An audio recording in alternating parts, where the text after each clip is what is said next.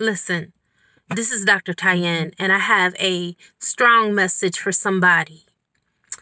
I am about to enter work, and it just hit me, actually, while I was getting ready to come here. We all have heard the saying, if you love them, then let them go. No, baby. If you love you, then let them go. We got it all backwards. We got it all wrong. We've been so conditioned into believing things that don't serve us. It's not about loving them. That was not the problem in the first place.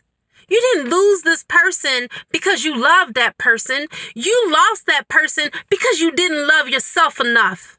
This person came into your life to teach you self-love. So again, if you love you, Y-O-U, then let them go.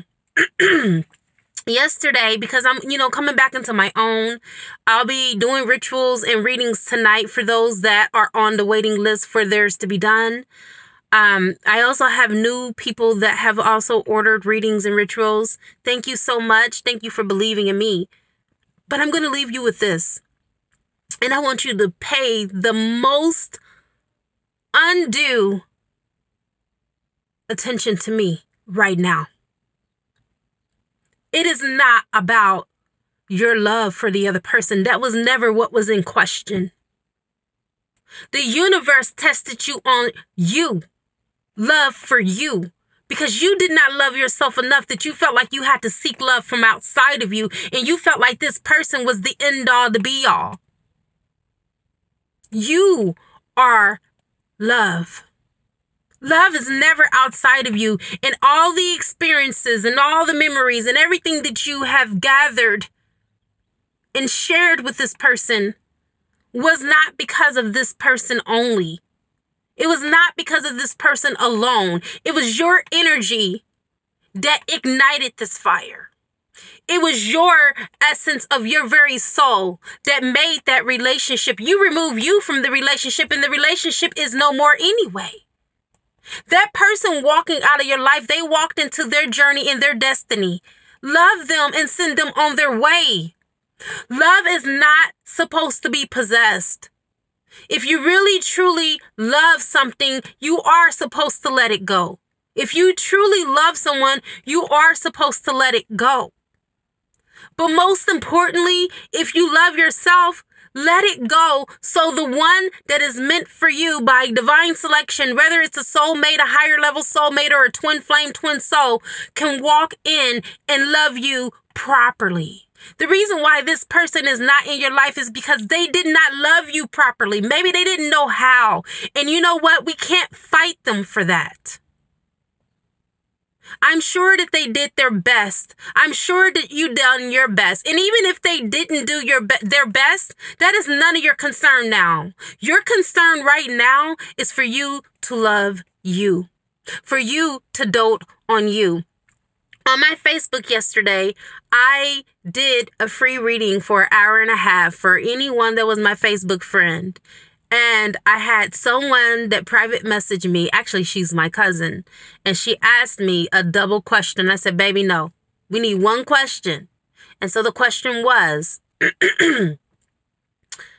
when was she going to have a relationship? And I told her, when you leave your baby daddy alone, because right now he's blocking you, you will find your soulmate. Your soulmate will walk in, but he cannot walk in now because the energy of your baby daddy is all in your aura and so ever present. He is taking up so much of your time and your space, and he's not even worth it. And she was like, but I love him. Fuck him. Excuse me for being drastic, because you guys need to hear this the right way. I'm not sugarcoating it. Fuck loving him. What about loving you? Do he care about the fact that he got you waiting? He does not. He's content because he knows that he can have whatever he's having right now, and he has you too. It's summertime, sis. Let that man go. Let him go so you can be with someone who wants to spend summer vacations with you, who wants to take you out, who wants to... We're off of quarantine, most of us. Restaurants are open. Hell, even the bars and the clubs are open now. Okay? There's no excuse. And I hate to be so candid, but sometimes you guys, you need to hear it like this. You can't have that sugarcoating all love and light and, oh, everything is going to be okay. Oh, you're going to be in reunion. Oh, you're going to get back together. Why would you want someone who don't even want you? I've been there before. And now that I look back on the person that I wanted, I can't even believe that I was even attracted to this person in the first place. But it just shows me where I was vibrating at. Raise your vibration. Most importantly, raise your standards. Because once you level up, you'll also level up in love too. And I am going to go ahead and conclude here. I have to go to work. Namaste.